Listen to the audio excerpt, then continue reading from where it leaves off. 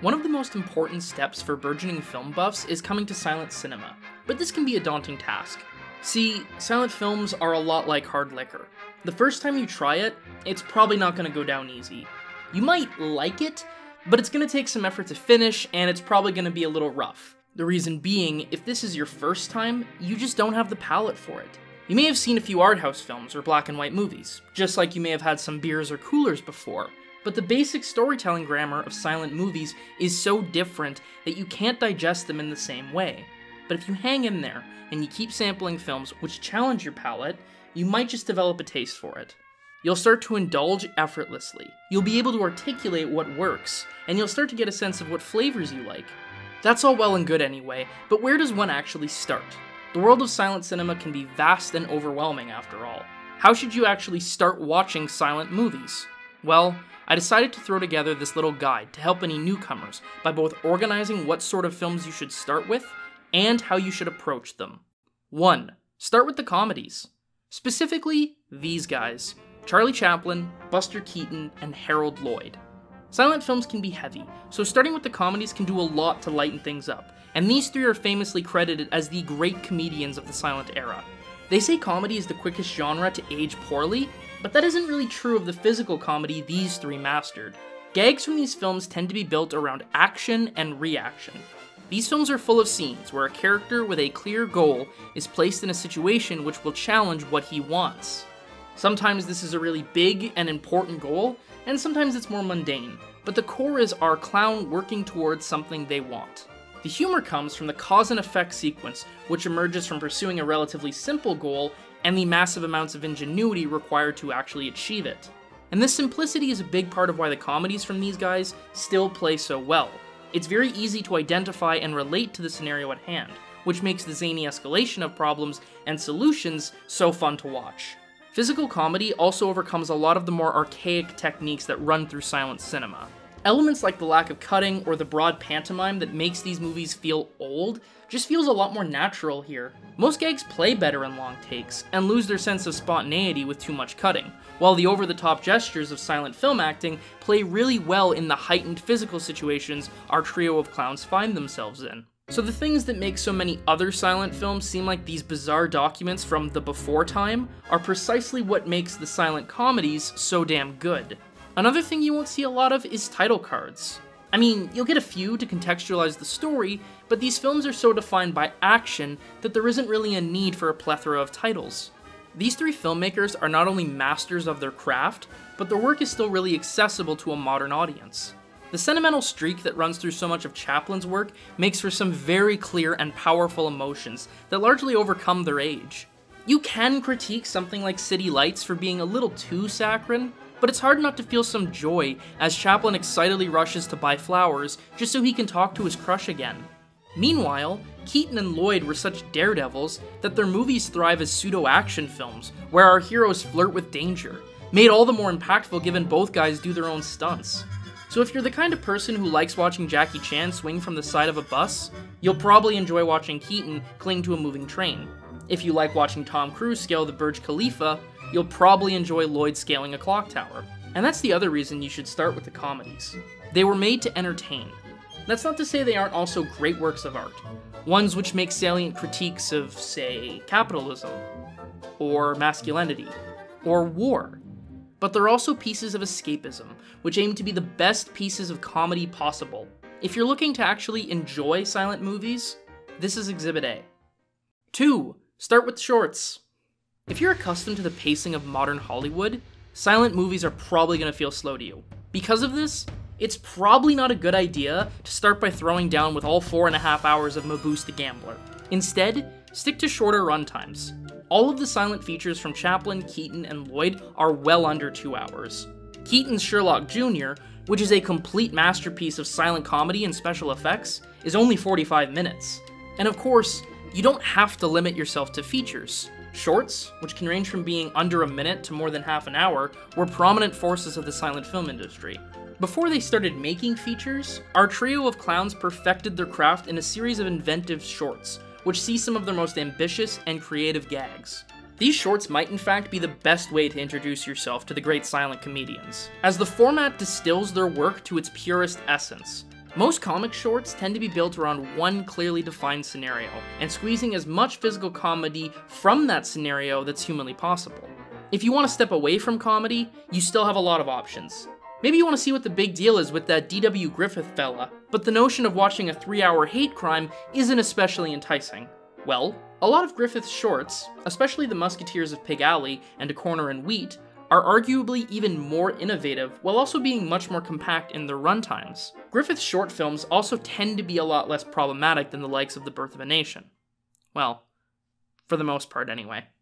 If you're interested in seeing more movies directed by women, silent shorts have got you covered. Early filmmaking pioneers, like Alice guy-blache and Lois Weber, made some of the boldest cinematic innovations in their early shorts, which have been conveniently collected, along with a lot of other films, in Kino's amazing First Women Filmmakers Blu-ray set. And you can also find a lot of these films organized on Netflix. Some of these early works from the likes of Weber or Griffith will likely feel older than the comedies which came in the 20s, but the tighter runtimes make it easier to engage with these cinematic innovations in more bite-sized chunks. Maybe you're thinking, though, that you just want to see some weird and memorable visuals. If so, check out Un Chien Andalou, a short masterpiece of surrealism with imagery that still resonates. And maybe you're thinking, fuck all this important history, I just want to see cute cat videos. Well, don't worry. Silent shorts have you covered. 3. Stay off your phone. So this is maybe an obvious piece of advice that goes for all cinema going, but I think it's especially prescient when we're talking about silent movies. The temptation to grab one's phone when watching a movie at home is high, and I don't say that with judgment, as I feel the same thing, but it's important to resist the urge during silent films. For one, you're not going to understand what's going on.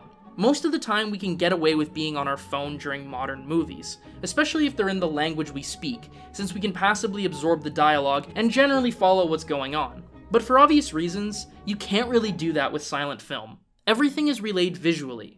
Sure, the music used can help guide the tone, but that's more rooted in emotions than actual information. So if you're staring at your phone half the time, you'll probably be pretty confused. More importantly, not only will you not understand, but you also won't enjoy. The joys of silent movies come entirely from skillful visual storytelling, whether that's the slapstick antics of the silent clowns, the glorious world building of German Expressionism, or the adventurous spectacle of Hollywood epics. If you spend these movies looking at your phone, you're denying yourself the very pleasures they offer. 4. Don't use crutches. Occasionally, you might come across a silent film which offers ways to make for easier viewing. The Criterion release of The Gold Rush, for example, comes with a 1942 version of the film Chaplin made that adds narration, effectively de-silencing the film and also shaving 17 minutes off the runtime. Eureka, I found it! A mountain of gold. This was actually Chaplin's preferred version of the film, but I disagree. For one, the presence of narration alters the impact of the gags. Get out. Get out! Go on! Go on! Get out! The timing is off, and the explanatory voiceover makes it feel like a children's movie. Moreover, if you're trying to get used to watching silent movies, this version won't help. Instead of learning how to read the grammar of silent filmmaking, you'll instead be relying on voiceover to carry you through silent movies. In other words, these crutches make the movies worse and hinder your ability to read them. 5. Don't cheat. This one probably seems weird, but I basically mean don't modify the film or the viewing experience to make it easier. One example of this is watching silent movies on fast forward. Now that might sound insane, but this is a thing people apparently do. So, story time. A few years ago I was at this party, and I meet this guy who finds out I'm into movies, and he proceeds to tell me that he watches almost all movies on 1.5 times speed, so he can watch more films in half the time. And though I didn't show it, I felt a mixture of disgust, horror, and pity, the likes of which I cannot adequately describe. In any event, it might seem tempting to do this with silent films. It'll undercut the slower pacing of silent cinema, and you also won't be stepping on any dialogue. There's title cards, of course, but if you're a fast enough reader, you'll probably be able to keep up without trouble. Indeed, you could conceivably watch silent movies like this and understand them, but you also lose a lot in the process. Think about how crucial timing is to comedy. How the difference between a joke or gag that's clever and one that actually makes you laugh is often a simple matter of timing.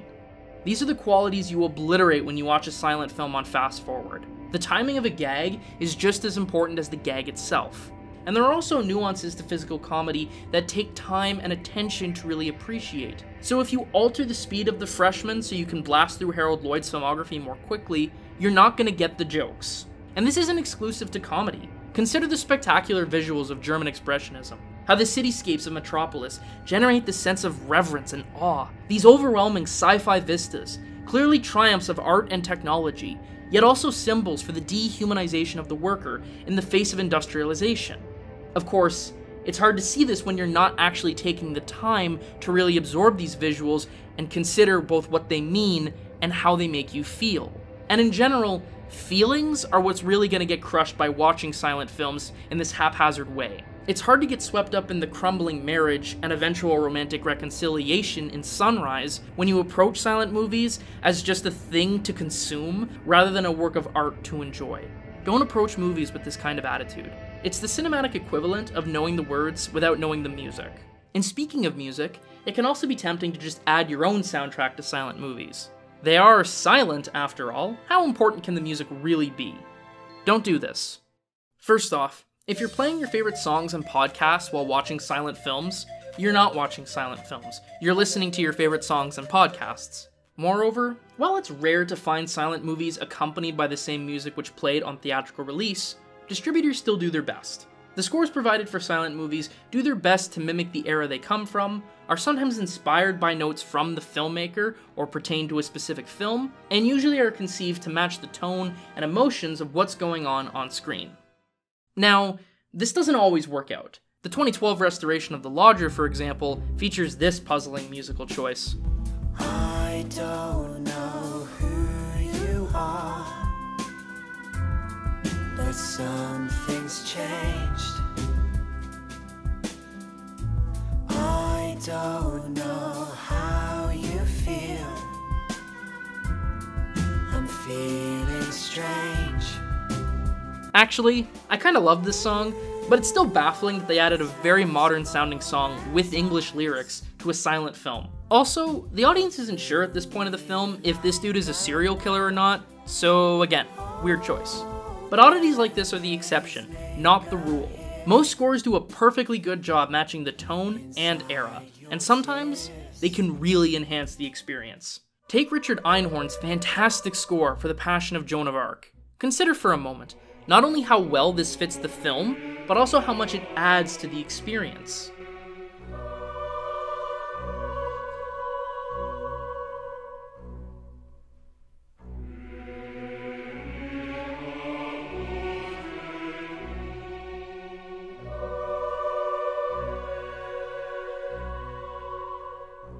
Though written many decades after Carl Theodor Dreyer had died, Einhorn's music beautifully weaves with The Passion of Joan of Arc, and the results are pretty stunning.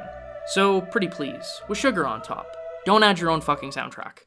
6. Don't binge watch. Just like you shouldn't start drinking by locking yourself in a room and drowning in Jack Daniels, you shouldn't start your silent film going by burning through Charlie Chaplin's silent features in one night. Part of what you're trying to do is adjust to the cinematic language and grammar of silent movies, and that takes time.